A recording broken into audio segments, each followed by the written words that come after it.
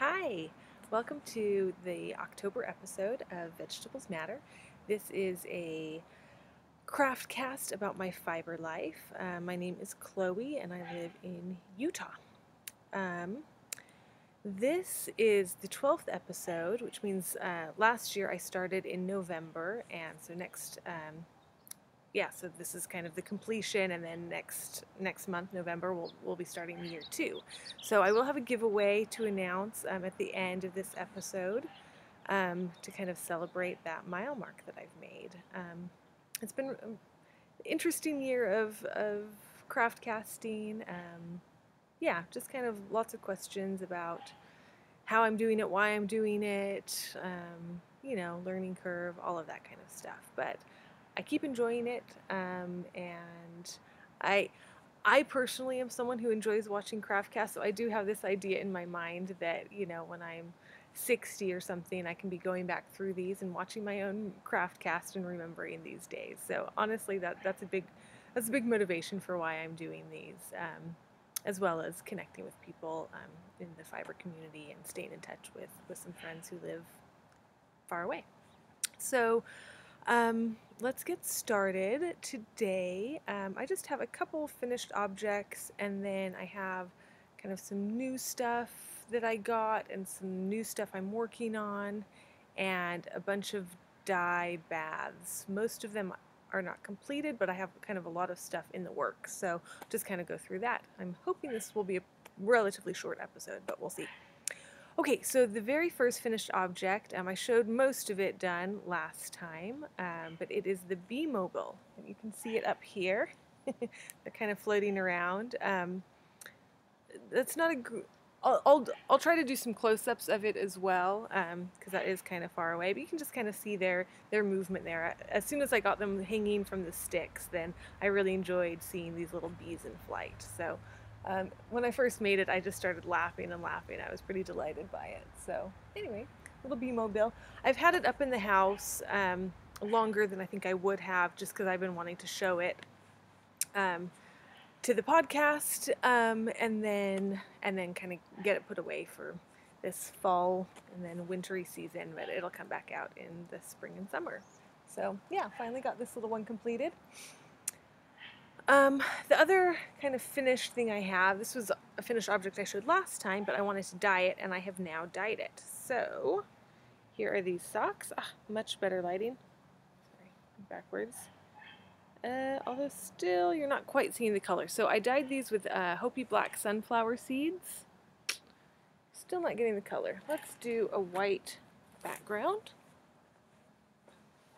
and see if that'll work better. I can't tell. If not, I'll try to put some pictures in. I soaked these ahead of time for plenty of time, but it did dye unevenly. You can see there, it's a lot lighter. I got it all ready. Been working a lot. Prepared it as I was making dinner late one night, and then just threw these in before I went to bed. So I wasn't able to kind of keep moving them around. So it did dye unevenly, but I don't mind it so much. I have yet to rinse these. As soon as I finish showing this right now, I'm going to get them rinsed up today as well. So this was the first thing I threw into the dye bath, and then I thought, oh, that was quite dark. Let's see what else I can get. So next up, I threw in this skein of Icelandic. This I had processed by Spinderellas recently. This was the second in the dye bath. Really pretty as well. Let me get this to go. I'm bad at this. I'll try to post pictures. There's a lot though, so I don't know if I'll post everything. So there's that. And then I decided to do a third dye bath as well with it, but I did decide to re-steep the Hopi black sunflower seeds, and so did that plus the leftovers from this. So I'll show that first. They just keep getting a little bit paler and paler. I will just say the process that I do for Hopi black sunflower seeds. Just like in the electric tea kettle, I just get some water really hot, and then I pour that on top of the sunflower seeds, let that sit for an hour or two, strain the seeds out, and then put the dye stuff in. So that's all the heat it gets, is just that initial hot water. That's kind of what I've heard, and I know people like to do temperatures, say, oh, once it gets above this temperature, that's not good. That's cool, and I maybe should get more into that. I do also like this idea of not having to have that. Like, how did people, I mean, these are Hopi black sunflower seeds. How did the Hopi do this, you know, hundreds of years ago? Well, you can get, you know, boiling is a pretty obvious temperature, and then if it's just cooler than that, then that's pretty natural. So I enjoyed doing that with this. That's how I did it before. This is my second time dyeing with black sunflower seeds. Yeah, so I did it that way again. Again, none of this stuff has been rinsed, but I'll be doing that shortly. That was a crazy sound. Okay, let's start again. Okay, Hopi black sunflower seeds. I did grow some as well this year, and they're laying out to dry, so I'll try to put a photo in of that right now as well. So I'll be collecting my own. This other stuff was just stuff that I had purchased at my fiber fair. Oh, I got fiber in my mouth. Okay, so those are like all the finished things, really. I've been doing a fair bit of knitting, but can't talk about that because that is for a gift exchange. So it's not 100% done. I think next episode it will be, and I'll try to do a little segment and post it when it's more appropriate to post. So just to have that talked about. Okay, last time I talked about needing pH strips with the safflower dye that I did, and so I did order that through Dharma Trading Company. I normally don't like to order things. I like just getting things locally, not have all the shipping and all of that stuff, but I decided to bite the bullet, and here are my pH strips. So it's just this small little roll, and you just pull off, you know, like an inch or so, and then you pull off an inch or so, and then you can dip that into your dye bath and check the pH. So I haven't really used it much yet. I actually did finally start playing around with it today, just checking like my normal water, just to see what that was. So yeah, that'll be interesting as I continue doing some dyes, because I do have a lot of dye baths in the works. Because I was ordering something, then I thought, oh, you know, I might as well try to order a few other things as well. And so I decided to get some indigo. So here's that. And I'm hoping to get this done soon. And then this is just some stuff to help with the indigo, to get it. Yeah, there's a whole process. I haven't done it before. So yeah, looking forward to trying that out at some point. Also, I guess since I've already shown it, this white cloth, they had a bunch of stuff that was like extra cheap because there were some flaws in it. I actually don't see the flaw, but I thought, oh, let's grab this. It can be a ground cloth, or I don't know. We'll see. It's cloth, and I'll try using it. It's linen. Yeah, white linen. Speaking of stuff that I got, I finally decided to get my Shave 'em to Save 'em passport. So here I have that. And it just has all of the breeds. It kind of shows them all, and then there's, you know, just a little page for each one, and you can put your stamp in it when you get that, and then, you know, have a little bit of info about it. So got that. Don't have any stamps yet. I do have some fiber from some of these breeds, but I don't have stamps for them. But I don't care so much about getting prizes and things like that, so I think I'll like draw a little stamp for myself to show that I am using those. And yeah. So there's that. Oh, along with that, they just sent this little pin, Shave 'em to Save 'em. I'm not much of a pin user, but maybe I'll try putting that on something.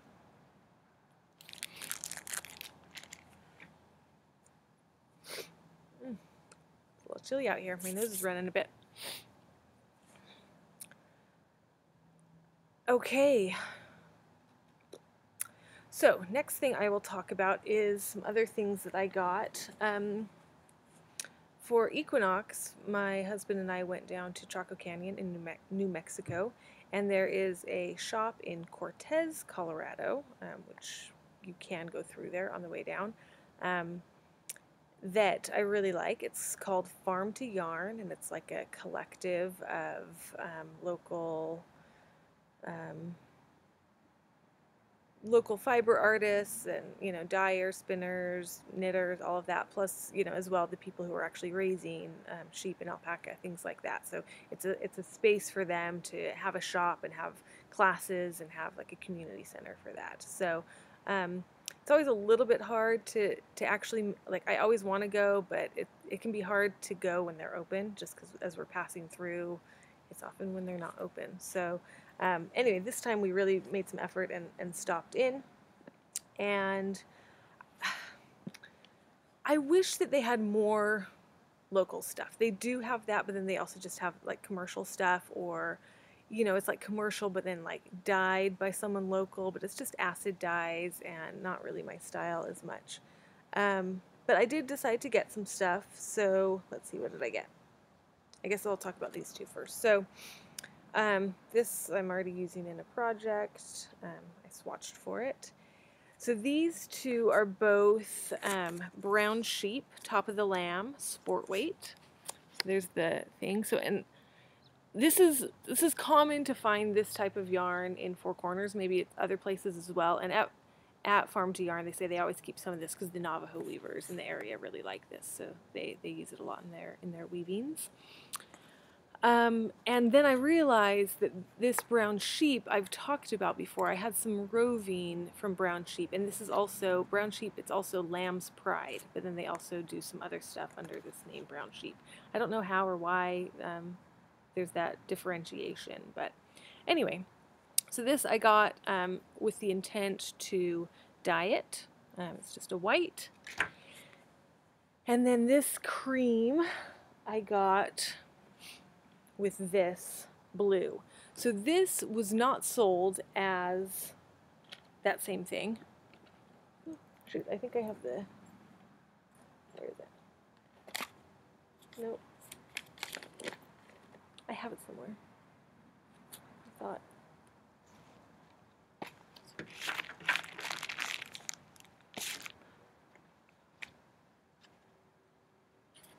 Oh yeah, this is it. Okay, I got confused. Okay, so this was not sold as brown sheep, but it feels exactly the same to me. I think that this dyer takes the brown sheep, dyes it, and then this is the product. So she had a bunch of like acid dyed stuff, but then she also had a bin of naturally dyed stuff. So I ended up getting this. This is indigo dyed. And so these two are going to make a color work cowl together. This is the dyer, so it's Woolly Lizard, hand-dyed yarns and fibers. And yeah, I guess that's it. Oh yeah, so the pattern that I'm making with it, you can see I've started, is Maria Muscarella's Hoarfrost cowl and hood. So these are pictures of it. This is really pretty color work cowl. When I first saw it, I really thought of kind of some stars and twilighty stuff, so that's kind of right up my alley, so I got really excited about it. I bought this pattern just recently. Maria did a, she had like 1 month where she donated all proceeds from her patterns to the ACLU, and I thought, and it was particularly after some horrific thing happening in the U.S., and so that was kind of her response to it, saying, "Oh, let's donate towards this cause." And I thought, I like to give a little money to different causes every month, and so I thought, oh, that sounds like a really good idea. So I bought a number of her patterns. Yeah, so I've cast on now. She says to use a certain size needle, but then there's like a ribbing type thing, although it's not actually ribbing, and then there's like plain stockinette, and then there's color work. And I've found that you really need to change needle sizes for that. So I did decide to go ahead and change needles, although I thought, oh, maybe she wants it to be looser in one area and tighter in another. But I just thought, you know what? I've learned that when I do color work, I need to go up 2 needle sizes, and that's what I swatched for, was that. And so I haven't actually tried it with smaller needles, and then when I do ribbing, I need to go down a needle size. So there's actually 3 sizes difference between the color work and the ribbing. So I'm there now. My other needles, I was looking for them everywhere. I was like, where are they? Where's the next size up? I don't have them. I don't have them. But I should have them. Where are they? And I realized, oh, they're at work. Those are what I'm currently using for the project that I use, like, to go to meetings and stuff at work. So I'm gonna have to. Luckily, that's almost finished over there, half finished, and then I'll have to cast on the other one. But I think I'll steal it after I, do the final ribbing on this thing I'm working on, and then I can use it for this, get through the solid section, and then switch to my other needle for the color work section, which is most of it. Give the other needle back to the work project, and I should be good. So that's the plan. do a little bit of needle swapping around. So there's that. I've been wanting to cast this on for a while. Okay, then there has also been this make-along that I've heard about through Ninjachickens, or Kalisha. I guess I should say Kalisha from the Ninjachickens podcast. And it is a BIPOC make-along. And when she was telling about it, she's not hosting it, but she's like a sponsor of it, so she's like contributed prizes and stuff like that. When she was first telling about it, I just thought, oh, that's so wonderful. It would be great to participate, but I'm generally really slow to like find the pattern, find the yarn, do the swatching, like figure it all out. It takes me quite a while, and I just thought I have enough things that I have that I'm trying to get to. I can't just suddenly add something else. But then I came across a pattern. It's called Hatdana, and it's by someone. And I was just like, yes, I have to do it. And then seeing, I got so excited by it, and then I went to the pattern, and it was a black designer, and so I just thought, okay, with the excuse of the BIPOC make-along, then I really want to just like let this jump ahead and just try to do this right now. So the BIPOC make-along, it's BIPOC is Black, Indigenous people of color, so it's just trying to highlight designs by these designers. I know some people have been interested in having it be yarns from BIPOC dyers or makers of some sort or the other, and that's great if you do that, but they are really trying to focus on the designers for this one. So I will post her name and the pattern and all of that so that I am spreading the word. The pattern was pricier than I would normally spend money on. I tend to not really buy patterns, and this one was $8, but I just thought, that's kind of the whole point of this make-along, is to financially be supporting these people as well as getting the word out about their designs, and so I thought, I'm just going to do it. That sounds like a good enough cause to me. So I've swatched for it, and then I bought the pattern. I still need to get it printed out, and I've decided to use, so it's obviously a hat bandana type thing, and I just think it's going to work really well with my dreadlocks. I mean, I saw it, and it was just like, oh my gosh, like I need something like that. I've needed something, especially when I'm camping and sleeping. I just need something that contains my hair better. And so it makes sense that it would be from a black designer because she does have dreadlocks, and so it's just perfect. So I was looking at what yarns I might use. It calls for a worsted weight, so I was looking around, and I found this hand spun that I have. This is actually the only the only stuff I've ever spun from a drop spindle. So it's drop spun. And there's this, and then I do have more of it still to be spun. So yeah. And this was quite appropriate because this is the other time that I went to Farm to Yarn. This was, a year ago. Yeah, actually. I think it was like autumnal equinox for both of them. The year before, I'd gone to Farm to Yarn, and this is what I had bought that time. That might have been from the same person, Woolly Lizard. It could be. It very well could be. This is not naturally dyed, obviously.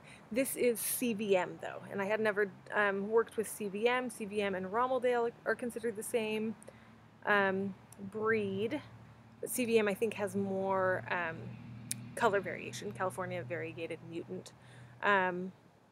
Anyway, so that's cool that I have this. And on that same trip, we went up to Mesa Verde, which is right outside of Cortez, Colorado, to visit our friend Venancio, who is a weaver, a Navajo weaver. And he was the one who told me about Farm to Yarn originally, and I managed to go and get this. And he's a weaver, quite a prolific, wonderful weaver. He's amazing. And his brother creates weaving tools. He's more of a woodworker. He creates looms and the different tools that they use, like I don't know all the terms, but they're like combs that they do to bring the fiber down, and anyway, different weaving tools as well as drop spindles. And Venancio gave me the spindle that his brother made that time. His brother's name is Long as well, and I can never quite remember it, but they call him Artie for short. So Artie made this, and right when we came home, it must have been in August. It wasn't autumnal equinox, because right when we came home, then we went up to the Fort Bridger Rendezvous, which is every Labor Day, and we camped with our teepee for the first time. We've camped there before, but not like in the rendezvous with the teepee and all of that. And we camped there for the first time. We were planning to bring a trailer. I forget what happened. Things were crazy. We were exhausted, and somehow we couldn't bring the trailer, and so we just had to be crammed in. And I had been planning to bring a spinning wheel and all of this stuff, and I really wanted, I forget if I really wanted to start spinning this, or anyway, I had a number of projects. I think I was weaving then, and so I wanted to bring the loom and a spinning wheel and all this stuff, and then we were going to be crammed in the car with the teepee. So not a lot of space, and I just thought, you know what, I can't bring all that stuff, but I just got this fiber, let's pair these together. It was wonderful. I had so much fun the whole rendezvous, just spinning and spinning.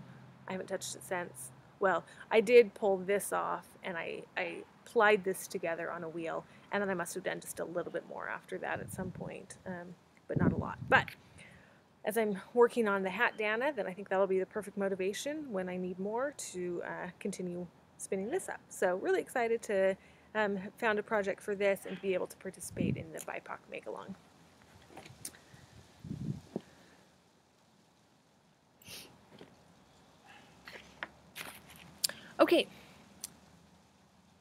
Okay, lastly, let's just talk about some dye baths.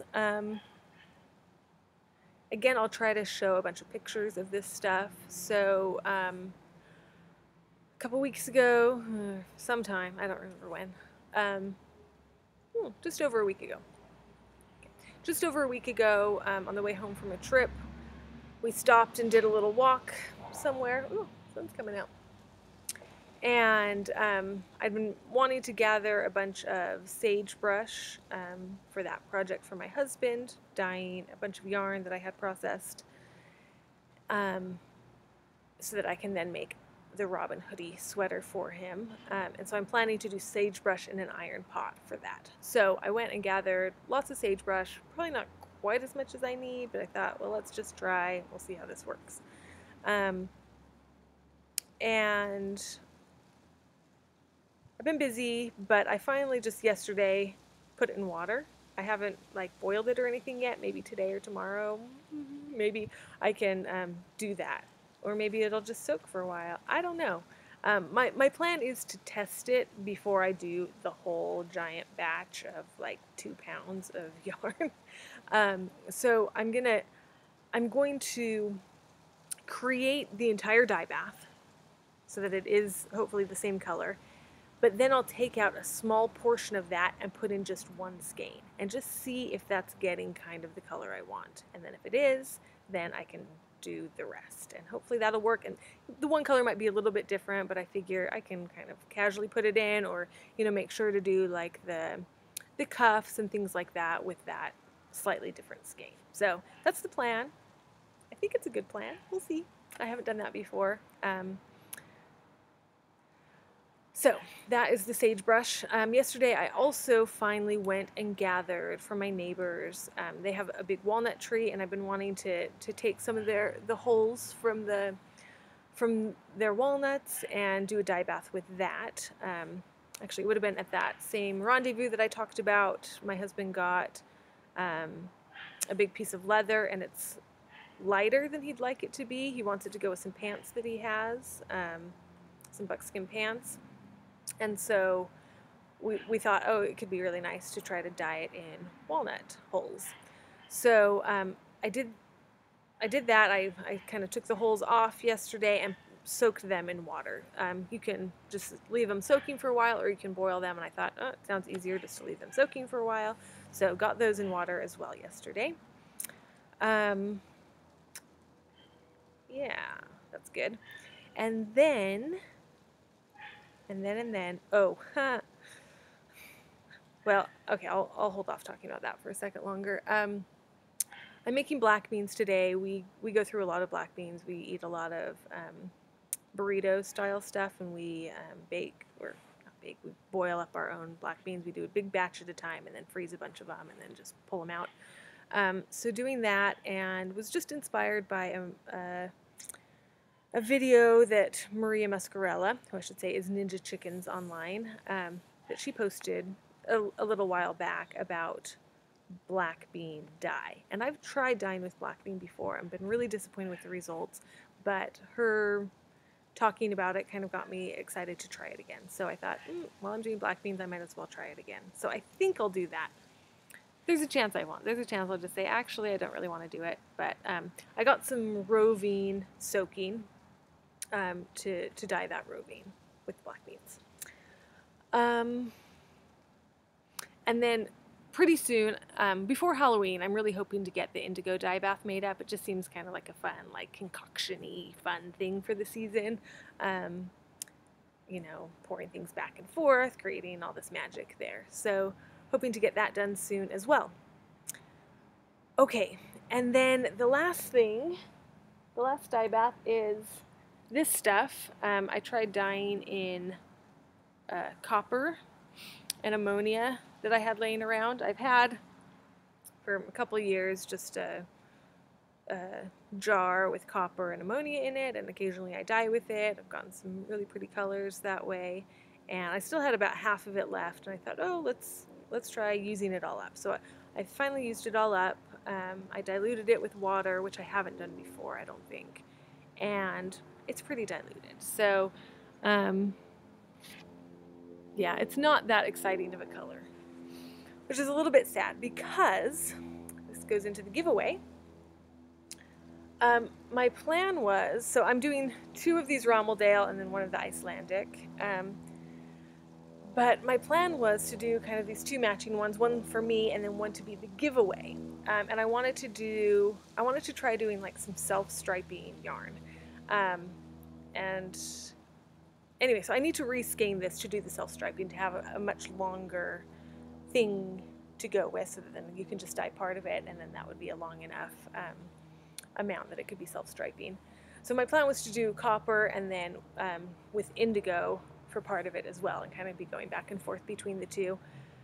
The copper didn't turn out as well as I would have liked, but it might still work. Anyway, so I don't quite know what the finished giveaway is going to look like, but my plan for the giveaway is a skein of this, possibly this skein, or possibly, if I'm just not liking it, maybe something else.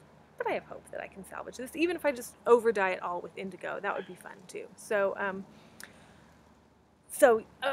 just to talk a little bit more about what this is a Rommeldale fleece that I bought at the Great Basin Fiber Arts Fair from the people who raised the sheep.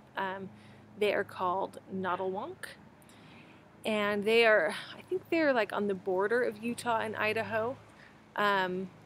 Anyway, so this was a Rommeldale, which is on the Shave 'em to Save 'em threatened list. Yeah, they're on the threatened. So Rommeldale and CVM are considered the same, but CVM is a little bit of a mutant. California variegated mutant of Rommeldale. So anyway, I got this fleece there, and then I had most of it, maybe 2/3 or 3/4 of it, processed by Spinderellas in Salt Lake City into 2 different types of yarn. This is the fingering weight, and then there's maybe like a DK weight or something a little bit thicker than this. Yeah, so that would be what I'm giving you, and then I will be hand dyeing it something. Here's some copper, indigo, or maybe something else. That is the giveaway. I will be announcing the winner of that next time. So, oh shoot, I forgot to think about what I wanted you to do. I guess comment down below. Comment down below. I guess I do want some feedback about the podcast. So tell me something that you've liked over the past year, something that sticks out to you, and or something that you'd like to see in the future. Yeah, so that will be, comment down below about that on the YouTube comments, and from the people who comment, I will choose a winner and get that off to you. Okay, that is everything for this episode. Woohoo! I've been really wanting to squeeze in time for this all month long and haven't had the chance yet. So I'm happy to finally get it in. And yeah, it's really great to continue with this. I really do enjoy it. All right, love you guys. Bye-bye.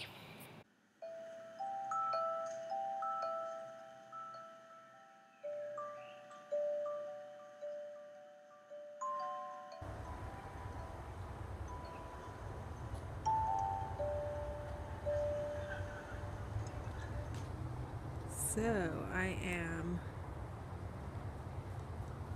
boiling or simmering the sagebrush on this fire over here. Looks pretty cool with that steam coming out.